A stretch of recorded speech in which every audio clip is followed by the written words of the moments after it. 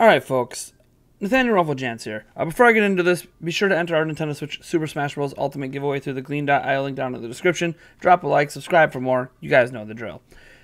I want to look at this because this deals with Super Smash Bros. Melee. This deals with competitive Smash in general. This deals with a strategy in competitive Smash. And it explains why I've never been able to get into competitive Smash. While this is one outlying situation, things like this seem to always crop up in the Smash community, and as a gamer, it just confuses me. So let's just get into what happened. So obviously, as this Kotaku article says, a Melee player quits a match over opponent's Jigglypuff stalling. So it says, over the weekend, an entire venue of Super Smash Bros. Competitors and spectators lost their collective minds over the actions of one Jigglypuff player. Did he cheat in some way? Go overboard after a win? Destroy a CRT? Yell obscenities to the audience? No. He simply played to the Pokemon's strengths in a favorable matchup, causing his opponent to get so frustrated he unplugged his controller and left in a huff. Fighting games are all about matchups. Since characters often differ from one another in terms of move lists and playstyles, competition can sometimes begin right at the character's select screen. In Street Fighter, for instance, dualism is almost always going to have an advantage over Zangief, due to the way he can control space with his stretchy limbs. Super Smash Bros. Melee has a similar matchup in Jigglypuff vs. Ice Climbers, in which the floaty Pokemon is able to run away as soon as she gets a life lead, therefore keeping distance between herself and the duo's scary mix-ups and grabs. This exact scenario played out at the Battle of BC3 in Vancouver, Canada this past weekend. At the event's Super Smash Bros. Melee tournament reached the finals, Alejandro Chango Gastelum played to Jigglypuff's strengths in a match against Ice Climbers main Chaucer Foxybro Gilson, using Puff's hit-and-run gameplay to keep his opponent at bay.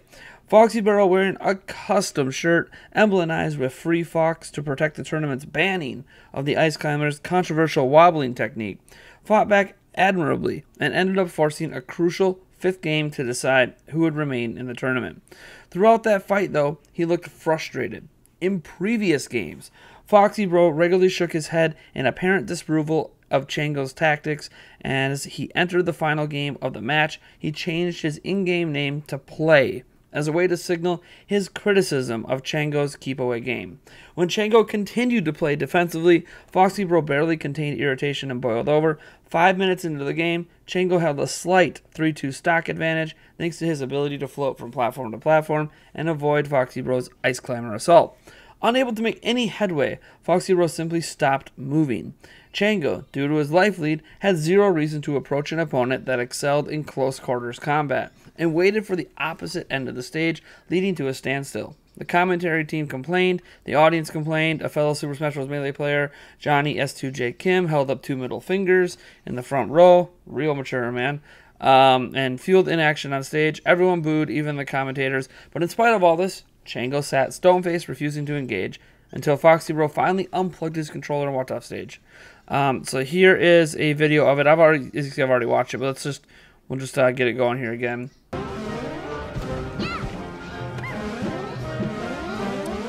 So as you can see, there's Chango, able to keep away from Ice Climbers with a 1 stock lead by just being floaty, because Ice Climbers how long has this set been going isn't on, able dude? to I'm falling asleep here. make up the distance. I tried to make Game 5 so hype. Ice Climbers is a no, it's fine. It did not pan out that way. No, it'll be hype. And there they go. It's coming down to the wire. I think it's going to come down to time. Boo! Look at Hugo's so bored. Look at Hugo's so bored. This is embarrassing, man. Boo! I see Johnny Boo. As a gamer, this is embarrassing. He's so pissed. Look at him. And I'm going to explain why in a moment. No, production hit us with a no. Johnny just flipped off with the double. So, as it goes forward here, we have an important job to do, and we failed. Watch, he's going to unplug his controller. We let this top 8. Guys, I promise the rest of the top 8 is going to be hype. I think I'm so sorry. Do we have any more? We should have listened. We should have listened. Here he goes. Oh, he's and done. He's done. Probably no he unplugs his controller. Yeah. And then he goes and he's so done. So,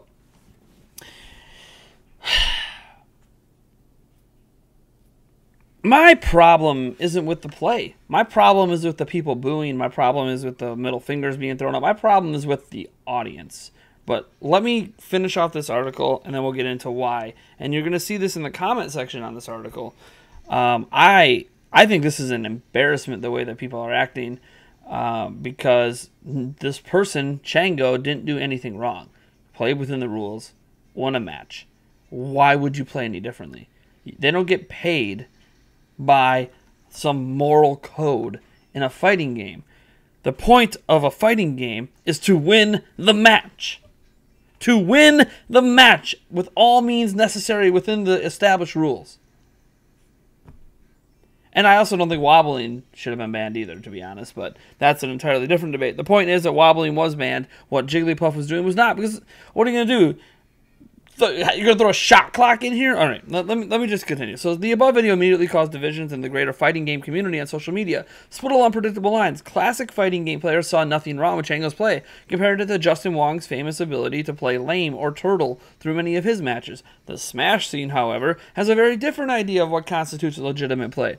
Due to the way characters like Fox and Falco have dominated tournaments, the community believes fast, combo-heavy matches should form the basis of competition, which is an absolutely ridiculous notion, because you might as well eliminate every floaty character in Smash then. That is a stupid, stupid way to look at competitive play. But whatever. This is why I can't get into competitive play.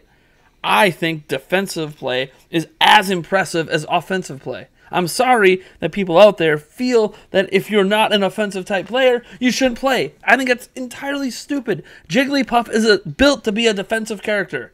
Is always built to be a defensive character. Who gives a crap if they play defense to win? Don't play Ice Climbers. Play some... Ugh. All right.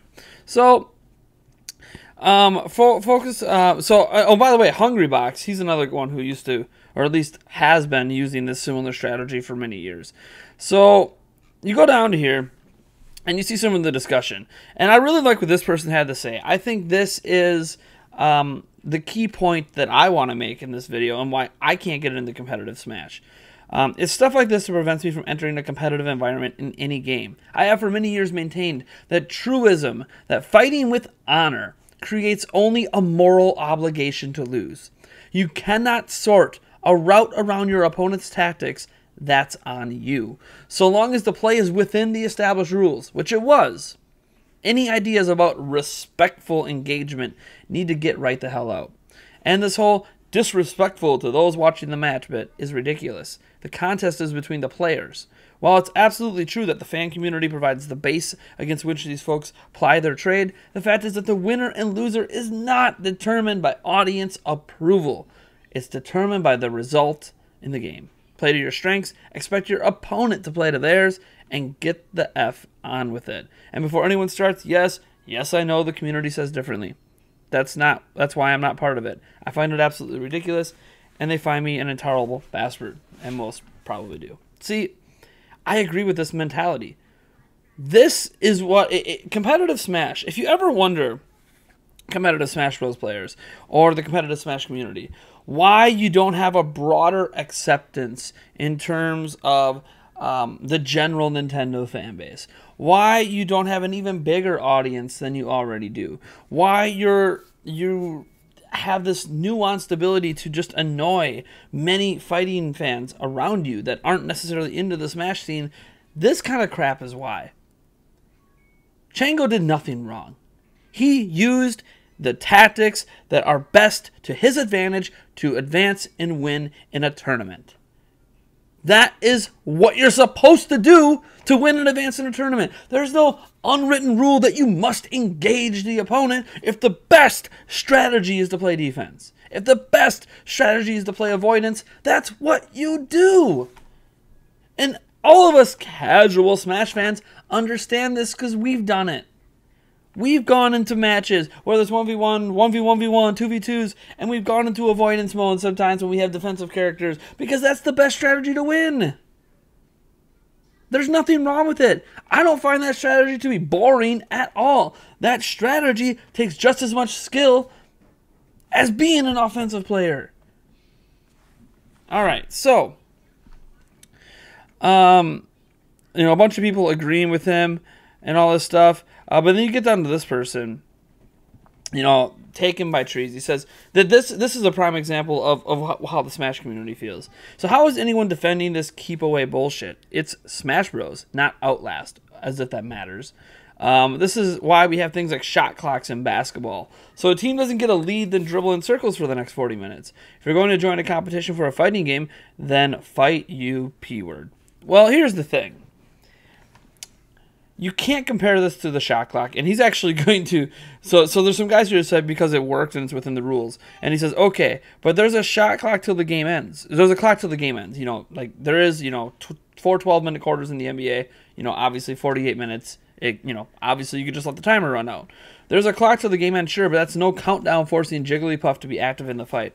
A shot clock in basketball forces a team to be offensive and go for points. He's not wrong there. I love basketball.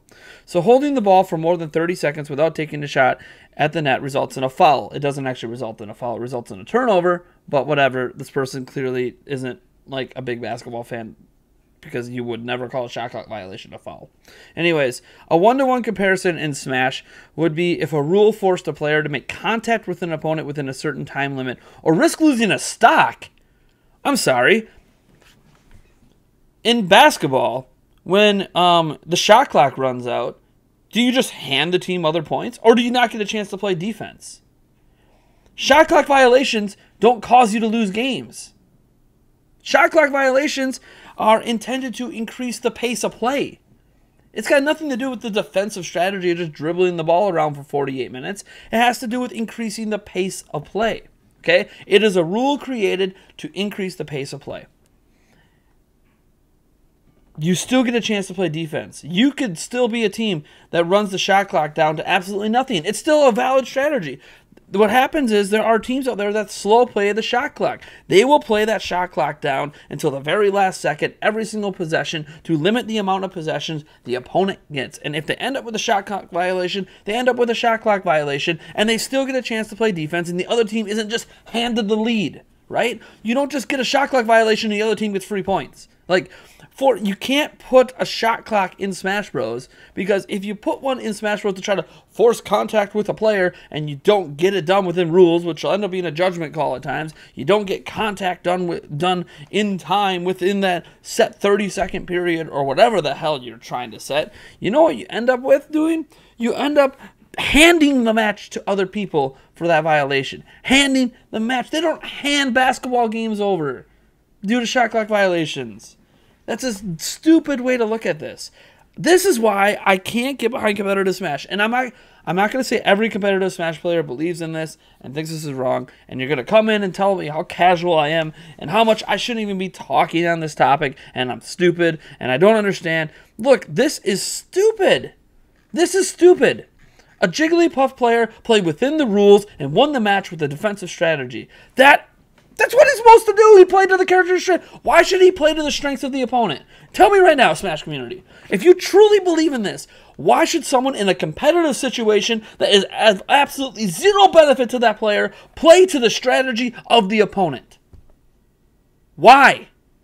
This is so dumb. It's dumb. I'm probably even upset about it. But that's because I've wanted to get into the competitive Smash community for so long. But it's crap like this that just makes me not care. There's no honor when you're trying to win. When you're playing in Fortnite and Battle Royale, there's no, oh man, this guy slipped on the thumbstick, so let's just pause for a second while he rebuilds his fort or whatever. No, you just take him out! If a player wants to play defensive and camp inside a damn bathroom for the entire damn match and then pop out at the end with a sniper rifle and peg you off from the distance and get the win, that's a legit strategy! That's a defensive play. Some can argue it's a smart defensive play. Is it boring to watch? Maybe, but who cares? You think it matters? You're trying to win, damn it. You're trying to win. That's just like in the NFL, how there's strategies to run the ball nonstop instead of always throwing it and wasting clock. And yeah, maybe you only get 3.5 points and it ends up being boring to watch on TV. But if that's the best chance your team has to win based on the talent available, then that's the strategy you're going to use. Why would you play to the strategy of the opponent?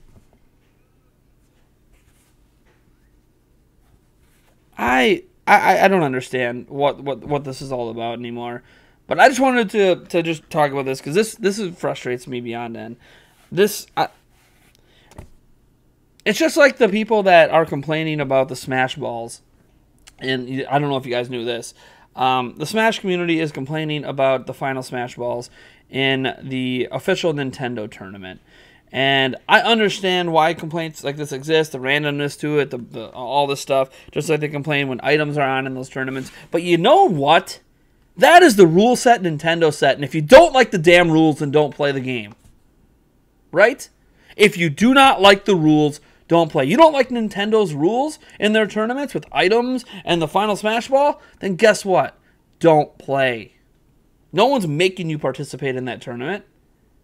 You knew the rules going in. You don't get to complain about those rules after you agreed to them when you started to play. Complain about it by not playing in the tournament and starting up a petition about how Nintendo should change the rules. Don't join the tournament and then complain how the tournament results play out because you don't like the fact that items and Smash Balls are on. Just like with this. You don't like the rule about Jigglypuff? You don't like that Jigglypuff can do this? Then don't join a tournament that has rules in place that allows it to happen. Don't complain about the player. Don't participate in the tournament if you're not willing to deal with it.